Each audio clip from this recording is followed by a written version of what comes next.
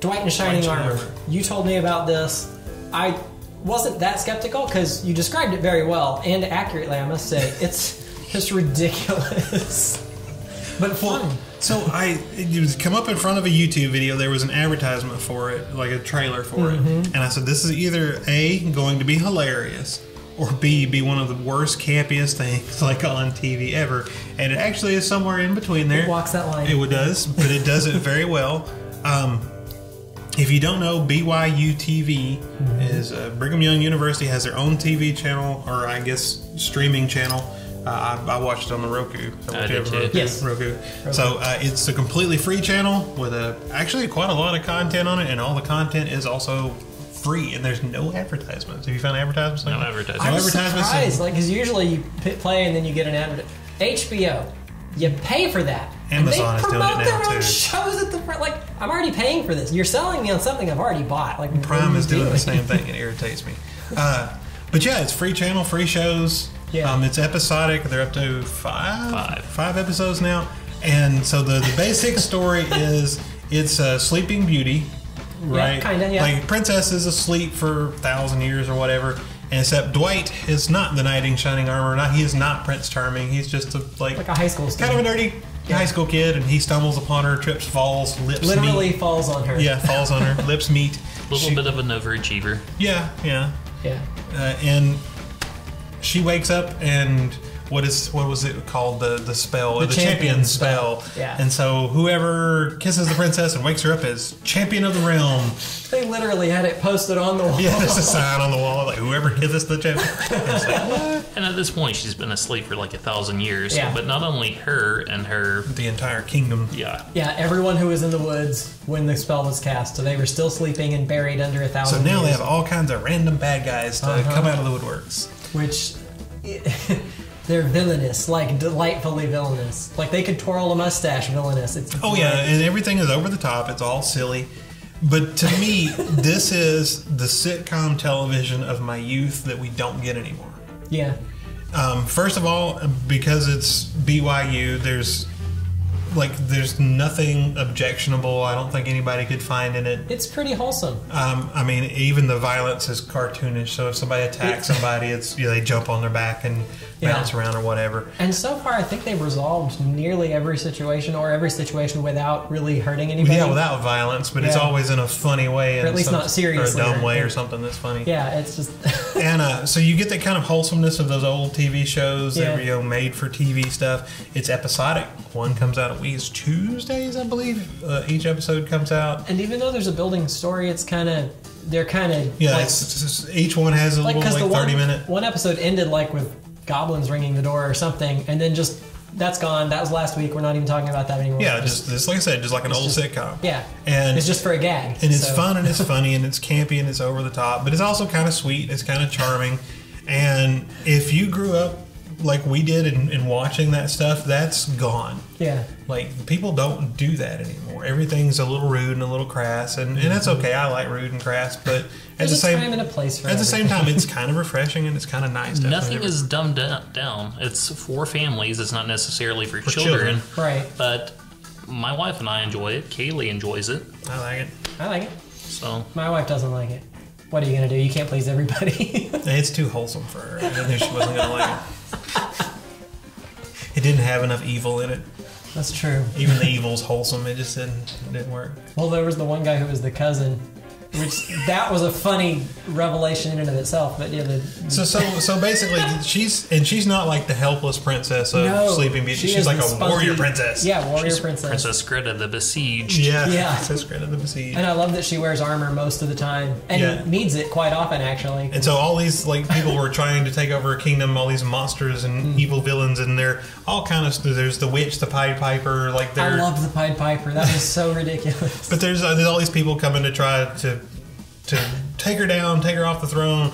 And they want her kingdom, and Dwight has to stop them each week, and he's not really equipped to do it in the way that normally he would. Right, normally take down the bad guy. Thrash and destroy, but he's like, no, let's negotiate. While also having to explain to everyone else that's living in modern times what is going on. Well, no, he's having to do it revealing both. it. Because he's having to explain modern times why these people are walking around talking like they're doing, and he's making up excuses for them. But he's having to explain to them what on earth is going on because the medieval people have no idea what all this modern stuff is, and so you get the fish out of water thing, which is always funny. It's just great. Fish out of water is always great.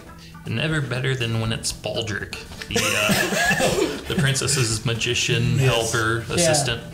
That's the character I would want to play. He's basically Matt. He is me. I want to be. I was so amazed how much mileage they got out of a joke about a koi pond.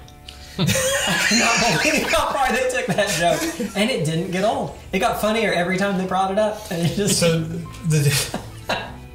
they go to he wants they build a moat around the house, and he wants vicious creatures to protect the house, except you can't get vicious creatures. In a pet store. So they take him to a pet store, and he asked the lady something, and she's like, "Oh, they get I need large." And she's aquatic. And aquatic. And she's like, "Well, these will get really big." And he's like, "Perfect.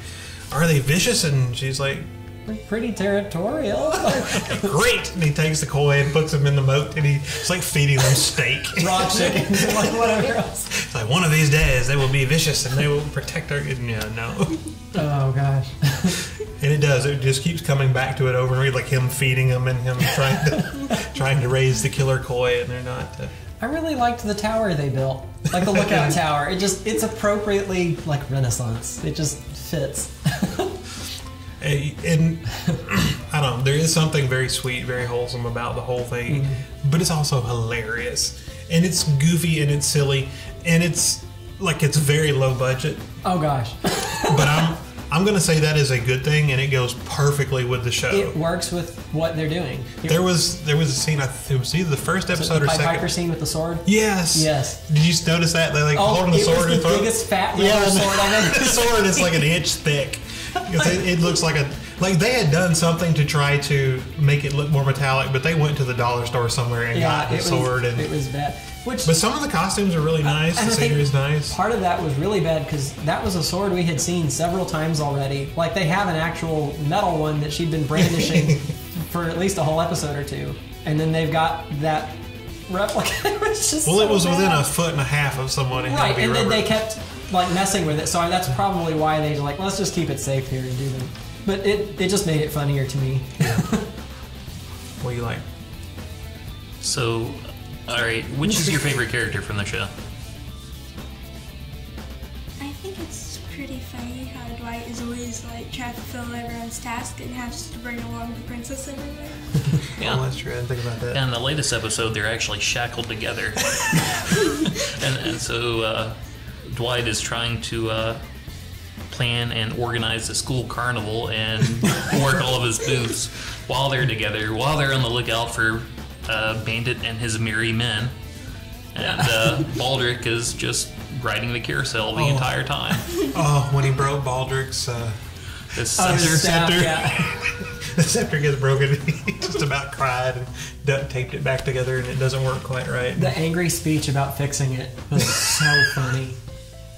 I don't even remember any of it, but it was just, he kept going on about all these exotic ways to repair and make a new one. It's like, oh, yeah, that's not good. That is something, now that you mention that I like about the show. They'll make the joke, and then they'll up it one time, and up it one more time, and every now and then just go ahead and push it just right there to the edge. But that's not a bad thing. No, it's not old. It just escalates. It makes it funnier and funnier and funnier. And usually because it's something silly. That's the reactions to Dwight. Whenever one of the villains meets him, they're like, him? And they always have that pudgy bottle of baby fat there. Yeah, just all kinds of... The champion gets to choose the combat. Okay, let's flip that bottle over and make it land. Like, what? Yeah, it's always dumb, but it's always funny. And I do like the contrast, right? So Princess Greta is like this warrior princess, and her first thought is kill it with a sword. And it's like, oh,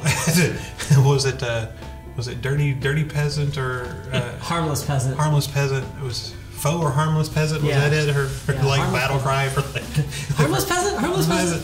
But she's always like, kill it with a sword, and Dwight's always like, no. Like, no, it's a nice place. You can't kill stuff here. but she's like that with everything. It's like, hey, let me take you to the restaurant. Kill the waitress. No. Well, that made the Pied Piper bit particularly funny, and I kind of saw the joke coming, but it was still funny that they were like, all right, let's do battle. And he's like, no, they can't help it. They're being controlled. You can't kill half the town.